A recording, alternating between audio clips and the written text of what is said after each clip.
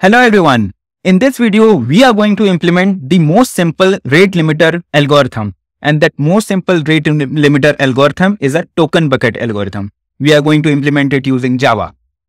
First of all, what is rate limiter? Rate limiter in simple terms is a way to avoid your system from getting misused. Now, how would your system get misused? Imagine a scenario that you open a company.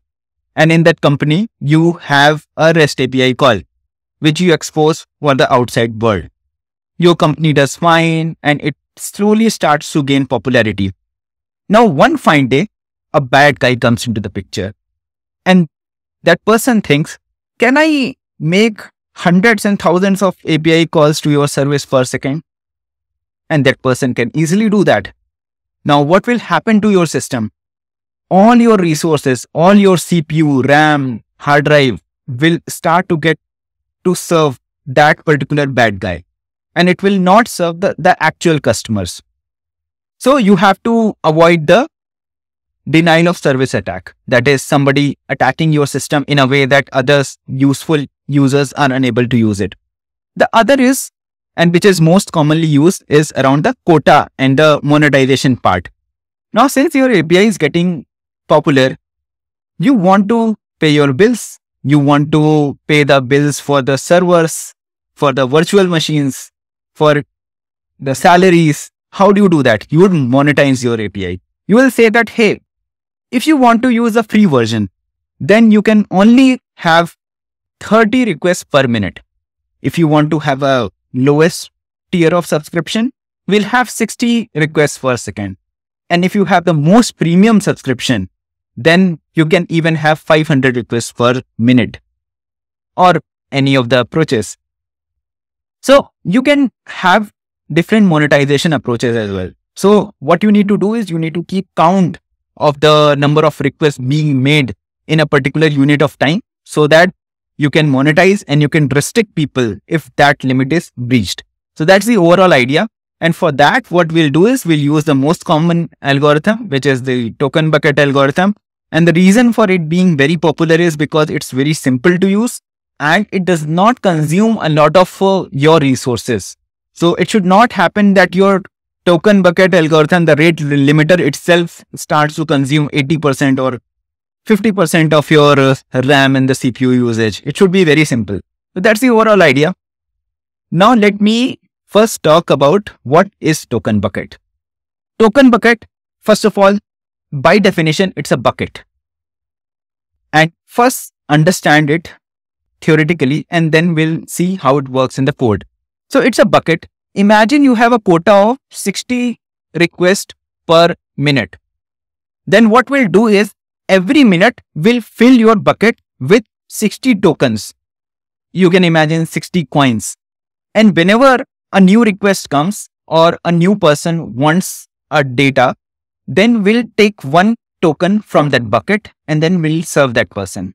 So if there is no token left in the bucket, we'll deny. We'll say that, hey, there is no token left from you. And if there is enough token, then we'll subtract one token and then we'll serve the API. So that's the overall idea in terms of token bucket. This is how it will look like at the very high level view. That you have a backend server, somebody makes a REST API call. Then first thing you do is check, do you have enough token or not? So if the number of token is greater than 0, you accept the request, you give none to 429 response. That is, you can give 200 or any of the accepted responses. Or if there is not enough token available in your system, that if the number of token is greater than 0, it's not greater than 0, then you will reject the request. You will give 429 response, which corresponds to that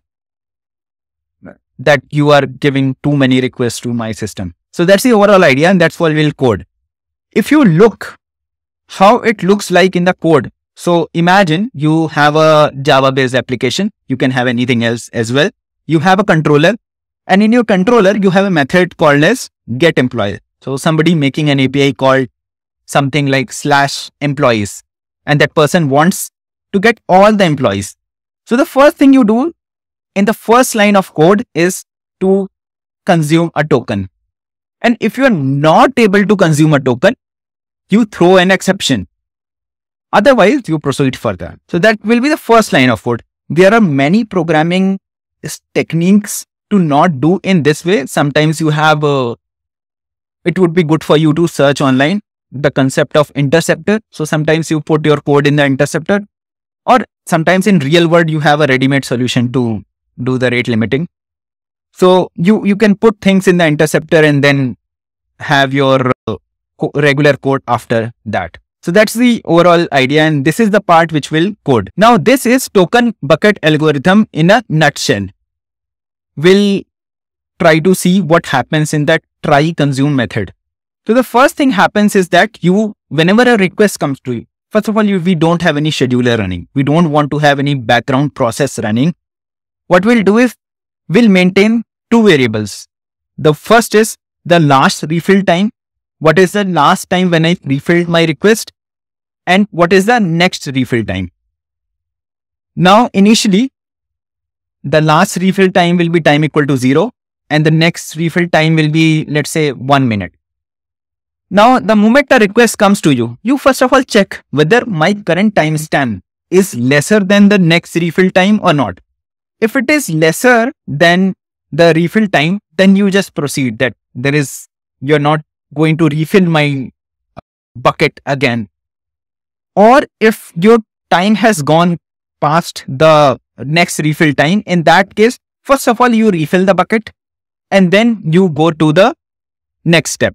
So it's an on-demand thing. You are not going to fill your bucket every minute, but what you do is that if a request comes to you, at that time you refill your bucket. So it's an on-demand thing, and that helps you because you don't have to run any background process. Imagine you don't get any request for 2 hours. In those cases, you will not even refill your bucket for 2 hours. And when a new request comes to you, at that time you will see that, okay, I didn't have enough of the request for so long duration. So now I can refill my bucket. So that's how you do current fill time and the next fill time. And the moment you see that you need to refill the bucket, you update both. The last refill time equal to the current refill time, and next refill time would be again plus 60 seconds or whatever unit of time you have selected. Then you check if the number of tokens are greater than 0, then you continue. Otherwise you fail. So that's the overall idea. It's a very simple code if you think about it, that you are just maintaining last refill time and the current refill time. And of course, you need to have the bucket size as well. That what is the bucket size overall. So you just maintain a few variables and then you can get your job done. Now we'll quickly move to the code part and see how the code looks like. The code will be in Java, and I will not import any library, anything. It will be plain Java code. Why do you need library for such a simple code anyway? And just focus on the algorithm part, because I'm not going to get into the object-oriented concepts, or we can talk a lot about object-oriented, but because of the limitation of time, I will concise it in a way that you see the algorithm. An algorithm is very simple.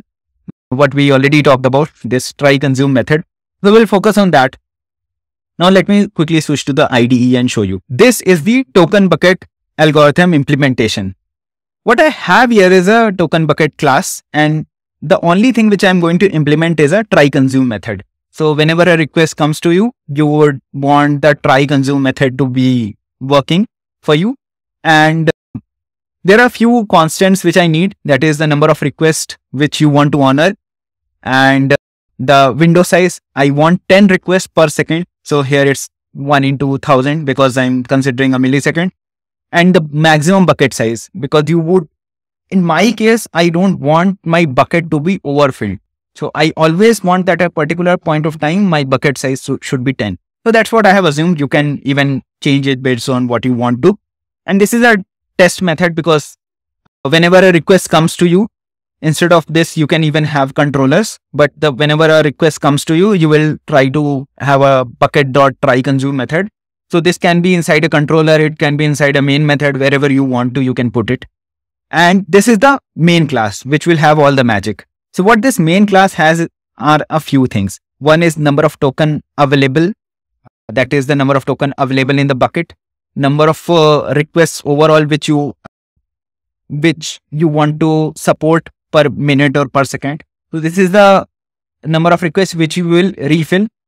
The window size will be per second, per minute, or whatever. So remember, I chose 1 second, and the last refill time, the next refill time, and the bucket size. So these are the few things which I have selected. It's a constructor. So whenever you create a constructor, the first thing you do is to fill your bucket whenever you initialize your token. And this is the simple algorithm that if the number of token available is greater than 0, then you subtract the token, return true, otherwise you return false. So that's a simple approach of trying to consume the token. And the refill method is also simple, that if the current time is less than the next refill time, then you return. Otherwise, you make the current refill time equal to the current time, and the next refill time is equal to the current time plus the window size. If it is per minute, then you will add by 60 seconds. If it is per second, then you will add by 1 second. So whatever the window size is, you will fill after that duration. And the number of token available, again, what you will do is you will current bucket size, whatever the max bucket size which is available. So min of, because you don't want to have the number of token more than the bucket, and min of these two, number of token available plus number of requests per second. Or so basically you are refilling. So that's the overall idea which you would want to do, that you refill a bucket.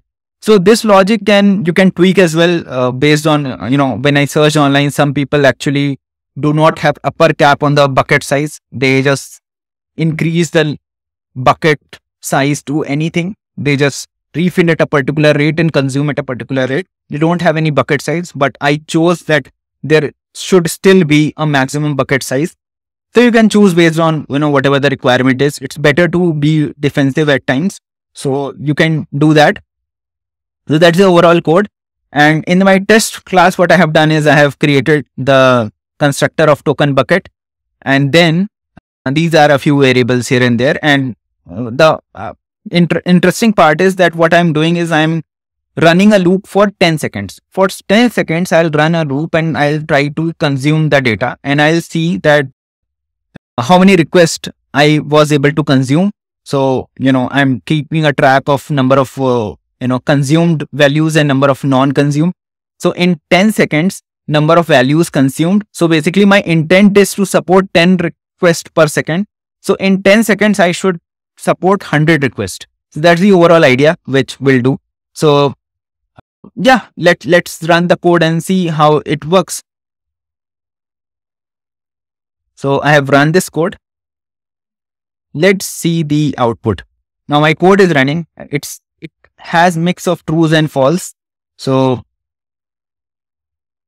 let's just wait for so you can see number of requests consumed are 100 in 10 seconds. So it is actually working in a way which we wanted to.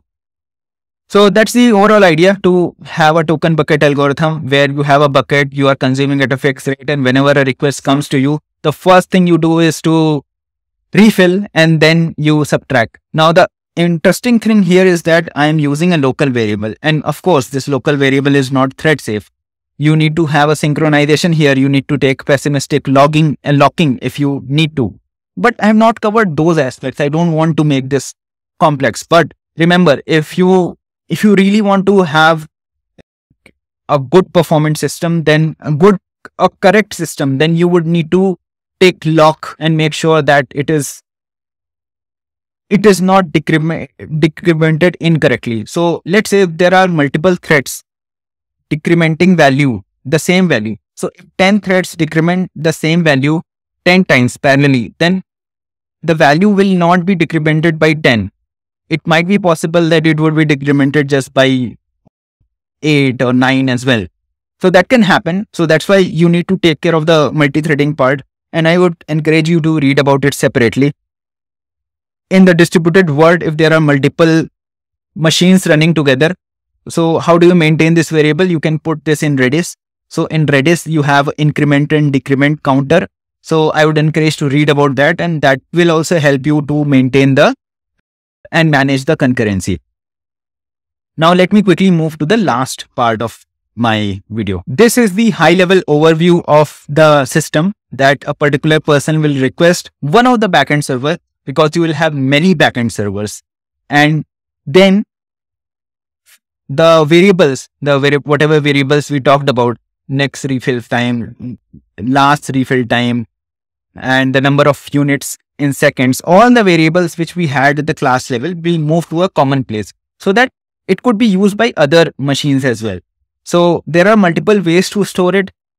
You can even store in Redis. Sometimes people use in database with logs and no logs. So all these things are already in place, and you can just use it directly. So you request one of the servers, you store in a centralized place, and so that other servers can also access the same data.